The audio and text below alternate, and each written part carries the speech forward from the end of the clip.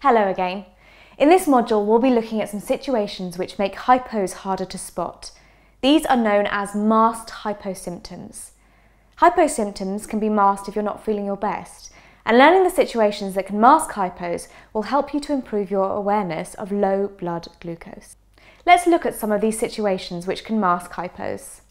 Being ill can mask the signs of a hypo, and your illness might even have the same symptoms as a hypo.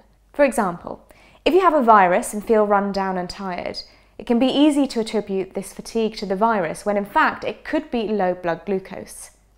It's important to test your blood glucose regularly during illness to make sure you don't miss your blood glucose falling. We can all feel tired if we haven't had a good night's sleep, but sometimes this sleepiness may actually be caused by low blood glucose. This could be the case if you've recently started new medication and feel a bit drowsy. Make sure you always test your blood glucose before bed. If your blood glucose is low, it could drop even further when you are asleep. Feeling stressed can make it harder to notice hyposymptoms, particularly if you're distracted or pressured and not looking out for low blood glucose. Additionally, hyposymptoms can be confused for any emotional or physical reactions you have to stress, such as mood changes, sweating or nausea. If you're feeling stressed, distracted or pressured, make sure you test your blood glucose regularly. Sometimes low blood glucose can be mistaken for high blood glucose.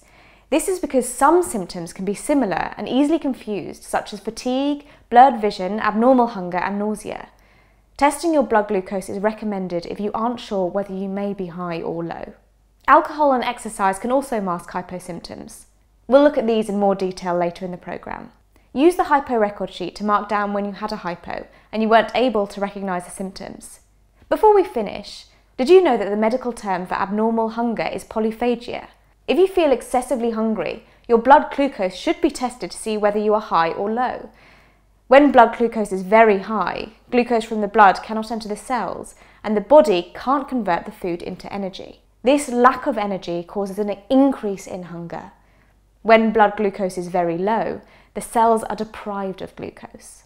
Normally, the body responds by releasing stored glucose from the liver, but people with diabetes who take glucose-lowering medication need to consume glucose to raise their blood glucose back up to normal.